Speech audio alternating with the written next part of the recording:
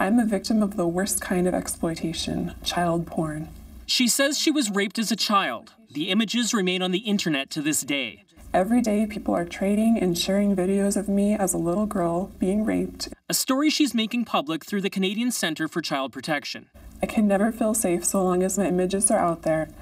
Every time they're downloaded, I'm exploited again. We are here to announce a groundbreaking new tool that detects and reduces child sexual abuse images online. It's called Arachnid, web crawling software which scours the internet for images already identified as illegal. The agency that developed it, CyberTip, says in 6 weeks it's found 41,000 images of 1,100 unique victims on 5.1 million websites. What's worse, it's still finding pages faster than it can process them.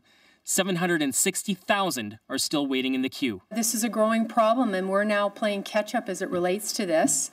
So there's a lot of work ahead of us. When an image is found, authorities are notified. But as fast as one image may come down, it can be replaced, often multiple times.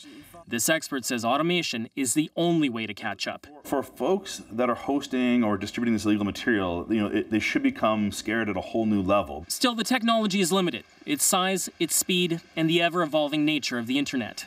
Is this the silver bullet to the problem of child abuse material on the internet? Absolutely not. But are we doing something about it? Yes. Of the images found so far, it's unclear how many have come down.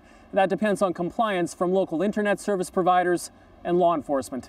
Cameron McIntosh, CBC News, Winnipeg.